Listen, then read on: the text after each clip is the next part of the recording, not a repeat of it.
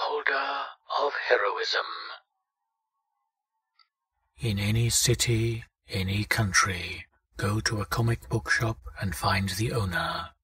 When you find him, ask to speak to the one known as the holder of heroism. If he gives a sad smile, you are in the right place. He will take you around the building to a door in the back that appears to be a delivery entrance. Knock 5 times and the door will open. When the door opens, the inside will be pitch black. Should you enter, the room will light up and reveal an empty room with white walls. If you wait, an Asian girl with a tattoo of a moon across her face will appear in the middle of the room. As soon as she does, visualize the largest explosion you can imagine.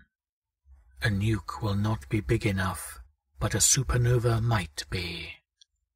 If you are fast enough and visualize the image properly, she will clutch her head and vanish. If you falter or are too slow, she will shred your mind like paper. A few minutes later, a tall man with a tattoo of a star on his face will appear. He will spring at you and attempt to choke you to death.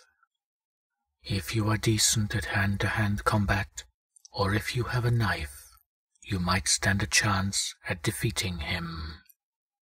If you give him a mortal wound, he will disappear.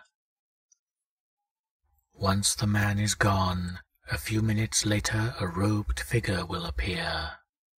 Its face will be hidden from you, but it will be carrying a small set of scales. It will then take off its hood and stare at you with its piercing but empty eye sockets.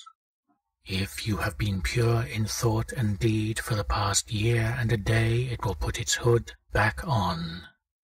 Otherwise, you will be forced to relive your sins for an eternity.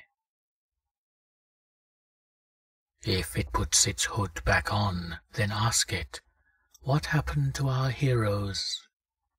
It will lift its left sleeve slightly, and what appears to be a flap of skin will fly out and attach to your head. From then on, you will have a tattoo of a crescent moon superimposed over a brightly shining star on your face. The tattoo is object number 275 of 538. Its sole purpose is to bring the heroes back. It is up to you when and if to summon them again for the last time.